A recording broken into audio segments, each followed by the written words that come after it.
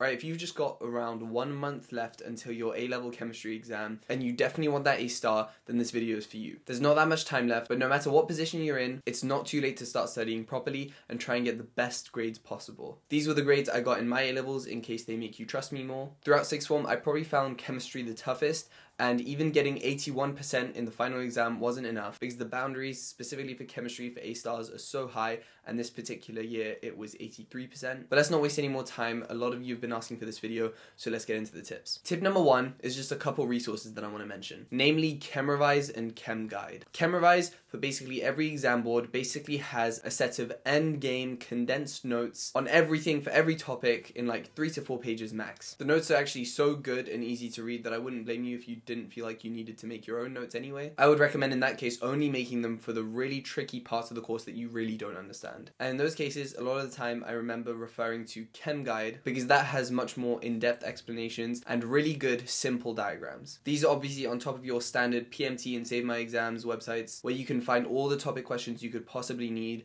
and even notes if the other 2 websites still aren't enough for you. Tip number 2.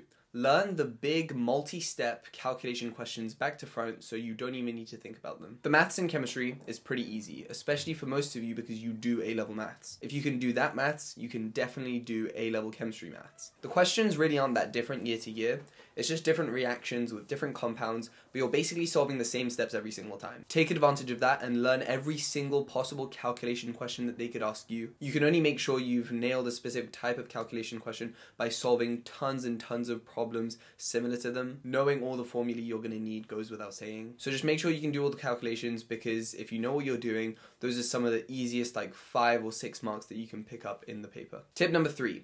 Chemistry is one of the most memorize-y subjects, so don't stop testing yourself. It's too much content to rely on being able to just look at a set of notes and think you've memorized it all. I can't tell you what the best way of testing yourself is. You need to find out what works for you by yourself. But what I can say is that you need to study each topic often and space out the times that you test yourself on it. I made sure I was implementing spaced repetition into my studying by just making a timetable and just saying on which days I wanted to have each topic studied. Tip number 4. Memorize mark schemes. I can't remember, but I probably said this already in the video, that chemistry is one of the most repetitive subjects. Not just in the questions that they ask, but in the points that they look for every time in the mark scheme. One of the most OP strats is just getting the mark schemes and putting them onto flashcards and memorizing exactly the points the examiners are looking for. Chemistry has some of the most precise marking points, so you want to make sure you're saying exactly what the examiners want you to say. Don't risk it by making up a bunch of waffly answers that the examiner has to mark wrong because you said like